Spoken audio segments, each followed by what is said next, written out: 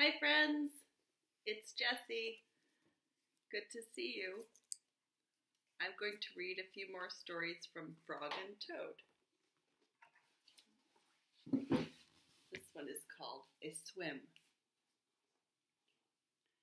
Toad and Frog went down to the river. What a day for a swim, said Frog. Yes, said Toad. I will go behind these rocks and put on my bathing suit. I don't wear a bathing suit, said Frog. Well, I do, said Toad. After I put on my bathing suit, you must not look at me until I get into the water. Why not? Asked Frog. Because I look funny in my bathing suit, said Toad. That is why. Frog closed his eyes when Toad came out from behind the rocks. Toad was wearing his bathing suit. Don't peek, he said. Frog and Toad jumped into the water. They swam all afternoon. Frog swam fast and made big splashes.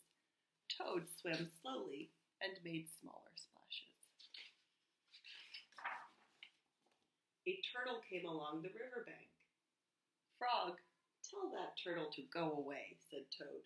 I do not want him to see me in my bathing suit when I come out of the river. Frog swam over to the turtle. Turtle, said Frog, you will have to go away. Why should I? Asked the turtle.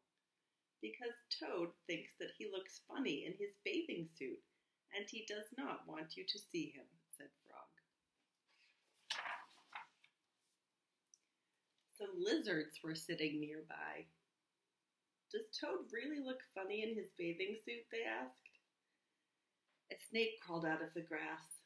If Toad looks funny in his bathing suit, said the snake, then I, for one, want to see him.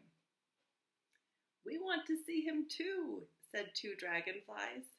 Me too, said a field mouse. I have not seen anything funny in a long, long time. Frog swam back to Toad. I am sorry, Toad.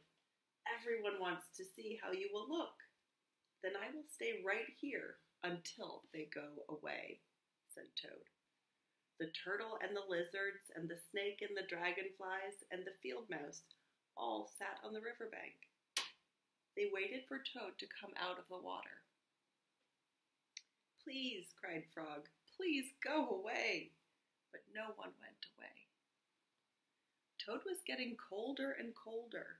He was beginning to shiver and sneeze. I will have to come out of the water, said Toad. I am catching a cold. Toad climbed out of the river.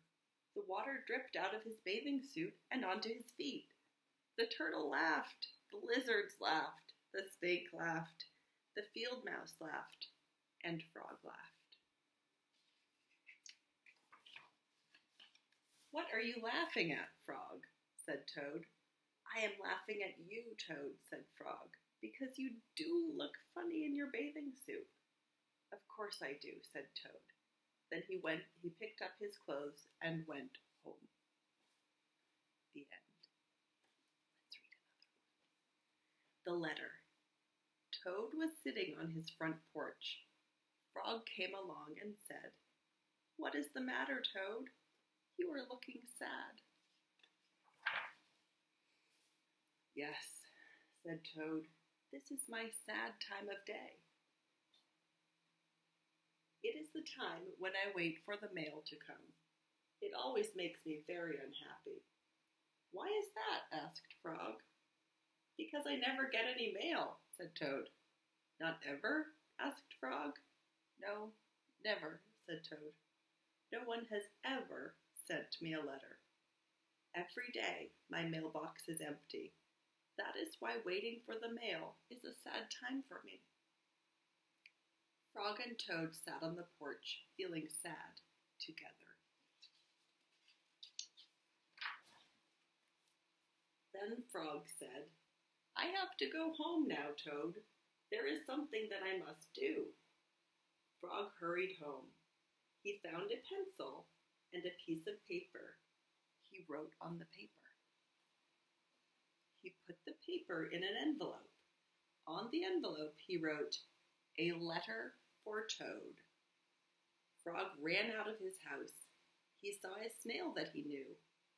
"Snail," said Frog, "please take this letter to Toad's house and put it in his mailbox." "Sure," said the snail, "right away."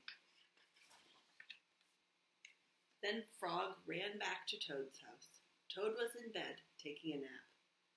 "Toad," said Frog, "I think you should get up and wait for the mail some more." "No," said Toad, "I am tired of waiting for the mail." Frog looked out of the window at Toad's mailbox. The snail was not there yet.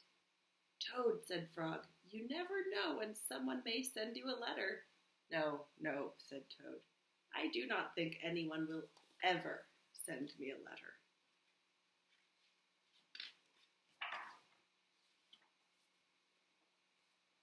Frog looked out of the window. The snail was not there yet.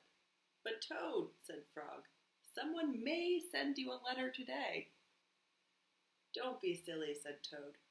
"No one has ever sent me a letter before, and no one will send me a letter today." Frog looked out of the window. The snail was still not there.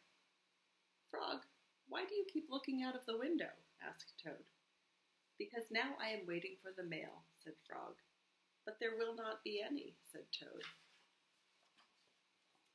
"Oh, yes, there will," said Frog, "because I have sent you a letter."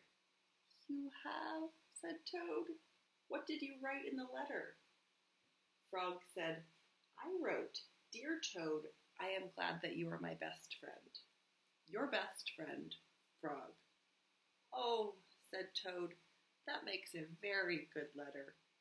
Then Frog and Toad went out onto the front porch to wait for the mail. They sat there, feeling happy together. Frog and Toad waited a long time. 4 days later, the snail got to Toad's house and gave him the letter from the frog. Toad was very pleased to have it. The end. Thank you for having story time with me. See you next time.